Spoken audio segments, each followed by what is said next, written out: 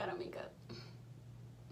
I actually did something today, and I filmed it. I feel cute,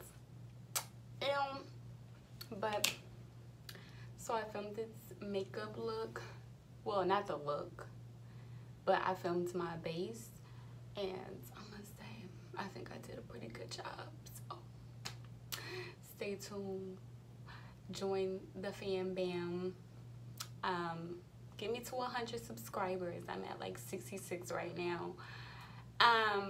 Also check out my blog. I just unveiled my logo and I feel so proud of myself. I'm gonna buy my domain soon, so we're gonna drop to WordPress.com and it's just gonna be DosesofJay.com. So we leveling up. But yes, I'm so proud of this look. It feels so bright and sunshiny, and it's so good outside. So just cue the intro.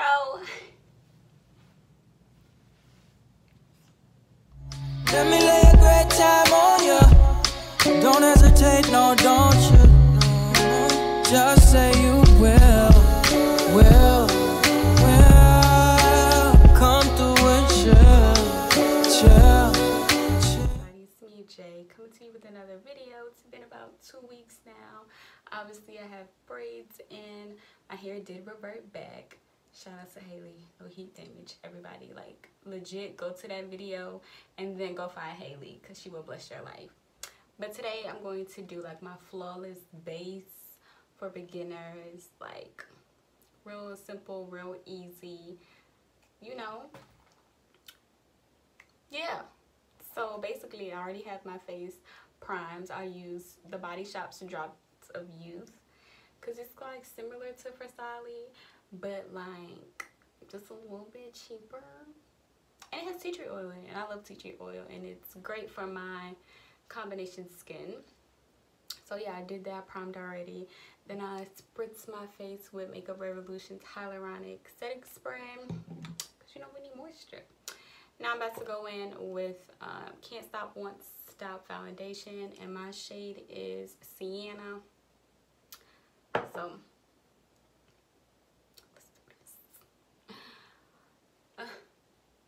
it looks like that's a lot. It looks hella weird just putting it on my face, but it's gonna match when I blend it out.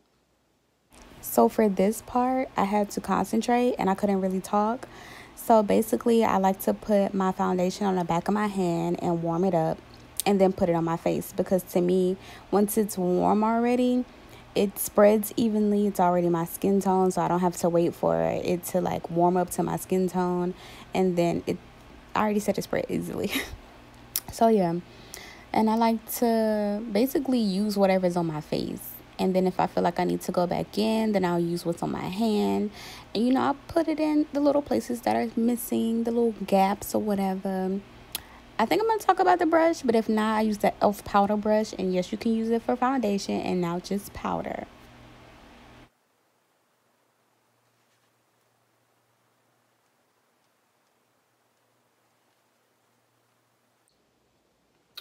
So I already did my brows off camera. And I use Benefit Brow Contour pencil because it has everything I need. It has a definer, a light shade, a dark shade, and a highlight. I don't use the highlight, I don't use the dark shade. I use the definer and I use the lightest shade. Mainly because I got dark brown when I should have got dark light brown. So I finally just got my new color, or my correct color. So I'm probably gonna use it how you're supposed to now.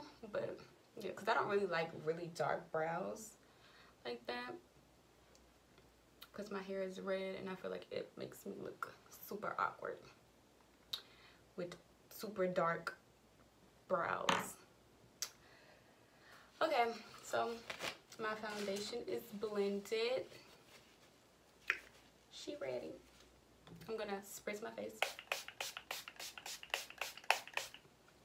That's what I like to do to help everything melt or whatever, make it all seamless. And I'm gonna use some concealer. This is Maybelline Instant Age Rewind. Now this one is in the color Caramel. It's a little too light for me, but I'll make it work. And I really don't need that much. So, yeah, that should be enough.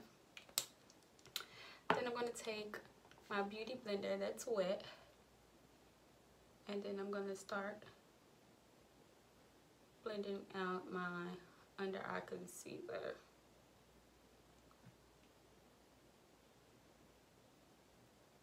So when you do concealer, you could either go 1 or 2 shades light, and that's if you want like brightening, 2 shades, or if you want like a natural type of thing, then you should go like a shade lighter than your foundation.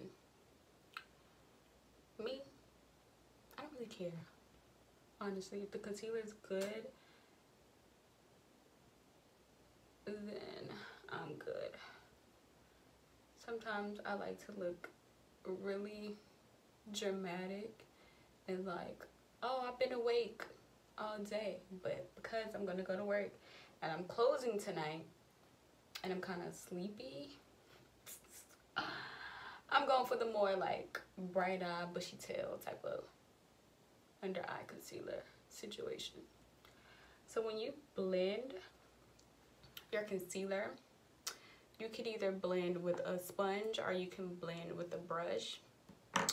Either or. I like to blend with the sponge because it takes away just a little bit of the concealer that you put, so it's not OD. And it makes it look like skin. Like, look at this. I look awake, okay? I look alert, here, and ready. I don't know what the task is, but I'm ready for it, okay? Also, I used to use a beauty blender when I did my foundation, like when I spread it around my face. But I don't really like how that looks anymore. I don't know why. Maybe because I'm older and I kind of know what I'm doing a little bit. Like, I know the shape of my face. I know what looks good, what doesn't look good together, etc. So I like using a flat top brush. This is e.l.f.'s powder brush, but I use it for foundation.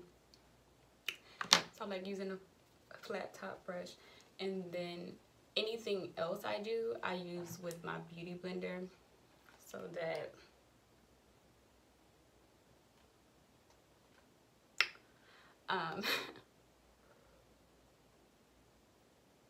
it's seamless. Okay. I like to reverse contour too. You don't have to, but it helps. And especially if you use like a darker foundation and you're like, okay, this is way too dark for my skin tone, then that's when the lighter concealer will come into handy, and reverse contouring will come in handy too, because it brings light to those areas that naturally draw in the light on your face.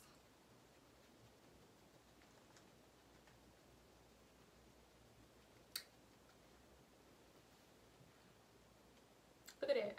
I didn't even contour yet. Actually, when my cheeks are kind of low-key naturally snatched, but I haven't been working out, so they kind of like extra plump.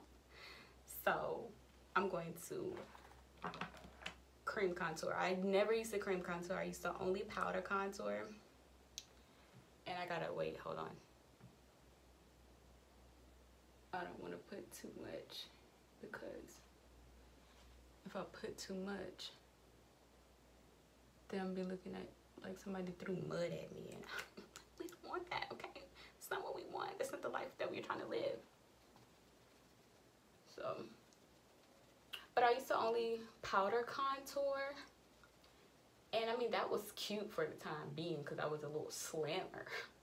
But now I like to cream contour. And also I powder contour because the only thing that I did was like reverse contour. So I would put my concealer on first and then my foundation around the concealer. And then I'm like, oh, I already basically carved out my cheeks. And my face is super highlighted, so just a little powder to keep it in place. I don't know, I might go back to that, honestly. Look at that. Look.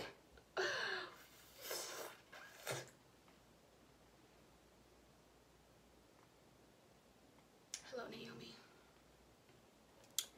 Now, some people like to match their foundation to their chest, but my chest is lighter than my face. So I like to match my foundation with my neck. So that's just my personal preference. I don't have a big forehead, okay? So I don't need to contour my forehead like that. But I'm doing it just because. So then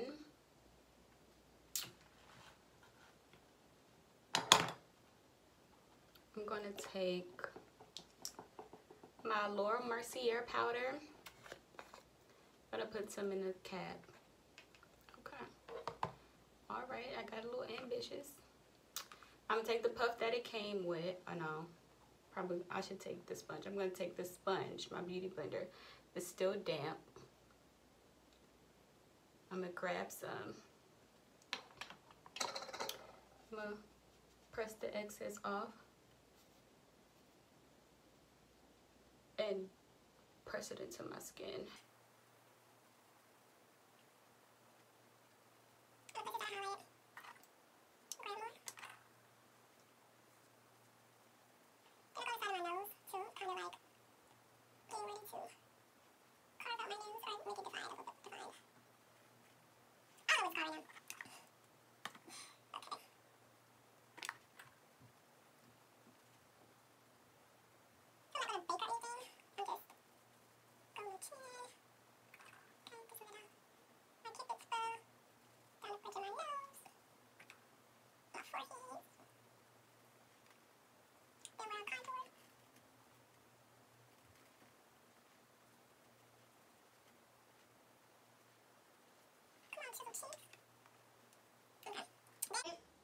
Because I put like foundation over my eyes, I'm going to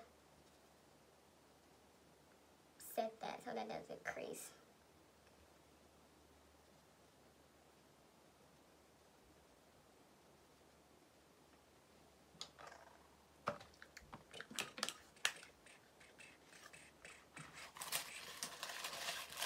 Then I'm going to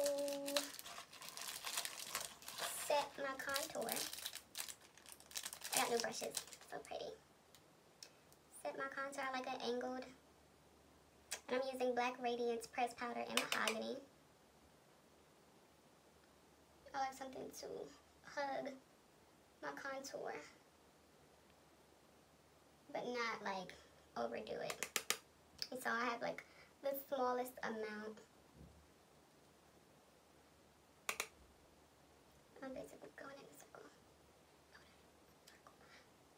In all the places that I put my contour, my cream contour, I'm going there.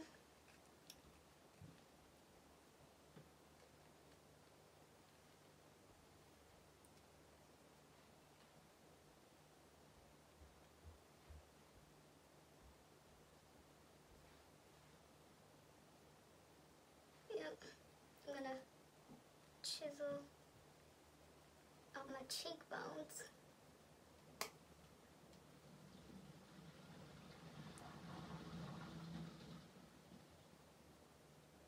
They go under my lip. So if you ever wanted to appear like you have a bigger, fuller bottom lip, I mean my bottom lip is already full. My top lip is a little bit smaller than my bottom lip. Just take a real small brush, if I have one.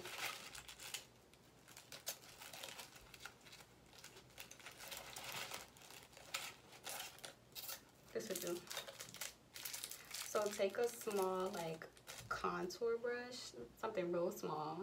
Take a little bit of your contour powder and go underneath your bottom lip, and it'll kind of contour your bottom lip and give it that illusion that you have a big bottom lip. And I like to do my Cupid's bow because it gets like undefined when I put on all this powder and stuff. See that? That's it for that. Then I'm going to take a fluffy brush and buff in all that powder.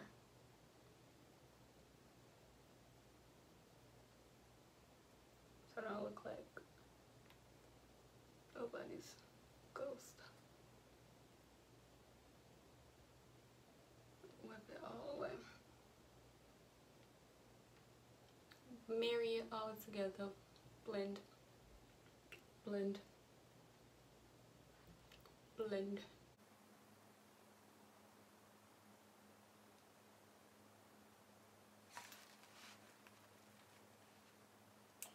I like to contour my nose last because after I blend everything together, it don't stay. But I'm going to take the Mercier and, is this medium deep? Medium deep. And then just, okay, I was about to spill it. And then I'm going to go all over my face and just set my face.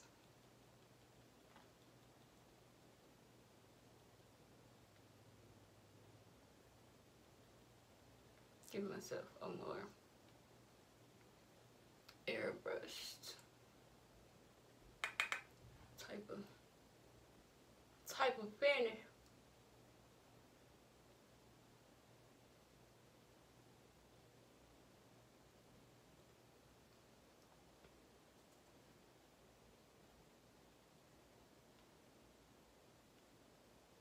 Oh yes, look at me.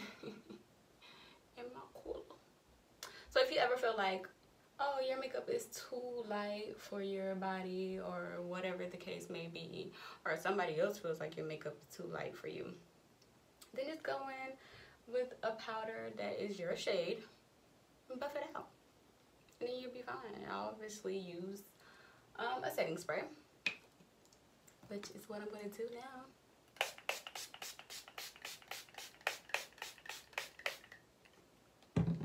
Help it all marry, and you look, oh snap.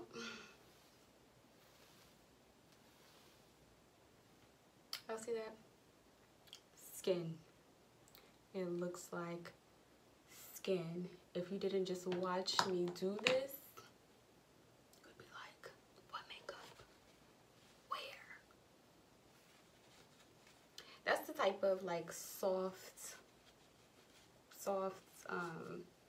beat I like to go for. So it looks like skin, but I look like one consistent color versus like my forehead's like naturally darker than, I don't know what that's about, but hey. But I look like one consistent color and it looks flawless to me. I like it. This is my steez. I should take pictures, okay? Because I feel like I look like a blessing. I look like a blessing. That's what I feel like I look like right now. But this is all for my like flawless face. Hope you guys like this video. Hope you like, share, subscribe, hit the bell notification.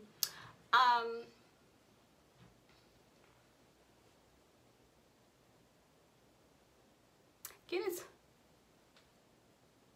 So I'll see you guys in my next one.